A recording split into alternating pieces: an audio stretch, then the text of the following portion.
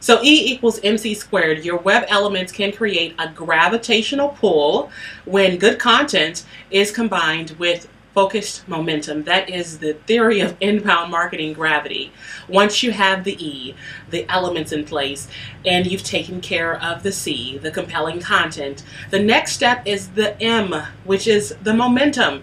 You need to create momentum with your promotional activities. And that is what we are going to talk about today. But before I discuss those specific activities, I would like to introduce you to the flywheel concept. For those of you who have read Good to Great by Jim Collins, this is more of a reintroduction to the concept, but take a look. This is a flywheel. It weighs about 5,000 pounds. Pushing with great effort, you can get the flywheel to inch forward, but only a little bit at a time. But you keep pushing and pushing and putting a lot of effort in, and the flywheel begins to move a bit faster. You keep pushing in a constant, consistent direction, and then at some point, boom, you're going to get a breakthrough. The momentum of the thing kicks in your favor. The huge heavy disc flies forward with almost unstoppable momentum. Was it that one push that caused the thing to move so fast? What about the 5th? Maybe it was the 100th. No, it was all of them added together, an overall accumulation of effort applied in a consistent direction. So I want to thank Jimmy Zimmerman for his animation of Jim Collins' flywheel concept. This concept is truly the perfect illustration of how your inbound marketing activities are going to build and build and build and create momentum online when you use that formula, when you use the E equals MC squared formula. Now think about the elements of your success, of your web presence, your website, your blog, and your social media profile. So those were the 3 elements that we talked about. And think about every piece of content that you will create. And hopefully I have convinced you that you need to have a lot of content. If I haven't, go back to that video on content and watch it all over again. Independently, the elements plus the content are pretty powerful, right? I mean, it's more powerful than what a lot of small business owners have today. But the real power comes when those two are combined synergistically with a dynamic promotions strategy. When it's combined with a promotion strategy, that's when they start to build momentum, and that is when the sum of the parts is truly greater than the whole. So you're leveraging, in this scenario, search engines to push your content out. People have your content and they're sharing it within their social networks. The information starts to spread, and there is this buildup, and then there's this overall accumulation of effort applied in a consistent direction. Boom! That is the breakthrough. That is momentum. That's the flywheel concept that Jim Collins was trying to create. We want to start to get that to work for you.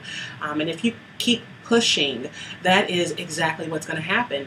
Your activities and your efforts are going to start to compound on top of themselves, and they're going to yield exponential results when they do. So let's talk about those promotional activities. What are those pushes that you need to make on the flywheel? What type of promotional activities are involved with inbound marketing?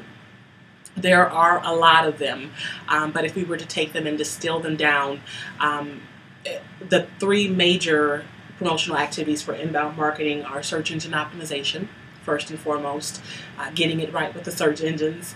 The second is social media networking, and then also having what I call conversations on the web. Search engine optimization, if I can say the word, social media networking, and having conversations on the web. These 3 promotional activities are by far the most effective, and they're also the least expensive, which is always a good thing.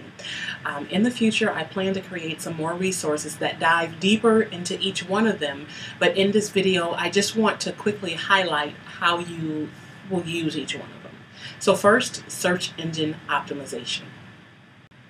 So the elephant in the room is, first off, search engine optimization.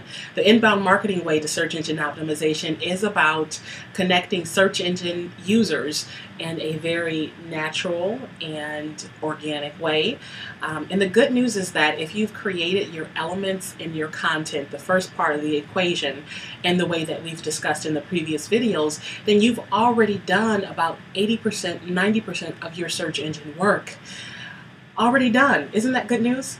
Even though you can't fully understand or predict how search engines in their rankings are created, you can do a few things. You can add keywords, you can add backlinks. There are plenty of things that you can do to optimize your content and to increase your chances of being ranked higher than you are today, being ranked higher than your competition, and getting to the front of the search engine pages or search engine results. And I can't wait to explore this area in more detail with you, but I will definitely for now include links to some blog articles that I've written about it in the resources section below this video. So the second promotional activity that is involved with inbound marketing is social media networking. In section 1, way back all those videos ago, we talked about how consumers have come full circle and they're now back to relying on word of mouth from their close-knit community of friends, which are based off of these networking groups. Social media platforms, they created the new groups that are based off of interests. They're based off of your target's lifestyles. These are local audiences. They're globally based, but they're local around their interest. And you're going to start to focus on these global audiences as a part of your inbound marketing efforts. What you're going to do essentially is infiltrate those networks like a spy. Okay, you're going to infiltrate through submersion, which is something we also talked about, and we're going to learn about how your prospects are using those networks, and then once we learn that, we're going to adapt and essentially become one of them. The final promotional activity that is a part of inbound marketing is what I call conversing online. Conversing, don't you love that? There are millions of voices online, and this internet, it's the largest conversation ever. Everyone is talking and everybody has something important to say. Conversing online is about first listening, because you've got two ears and one mouth for a reason. And what you're going to be listening for is what's being said about your company, your products, and your services. But you're also going to be listening for what's being said about your competition. That's always good to know. And you'll also be listening simply to learn what your targets are talking about and get a feel for what their conversation looks like. The second part of conversing is about joining the conversation. If people are talking about your products, whether it's good or bad, then respond. You know, there's no reason why you can't respond to a good review, nor is there a reason why you can't respond to a not so good review. Share your thoughts, share your advice at every single opportunity, whether it's on Twitter, on Facebook, within LinkedIn groups, commenting on other blogs, commenting on forums. These are all natural and very effective ways of showing your involvement, showing that you really care about them and the issues that they care about. It's also a way of gaining credibility and, of course, gaining exposure. Every conversation that you have, I love to think about it like this. It's like leaving a breadcrumb. It's like Hansel and Gretel, and you're leaving breadcrumbs that lead back to your website. Leave breadcrumbs in the right places, and eventually your targets will follow the trail. So, search engine optimization, social media networking, and having conversations online.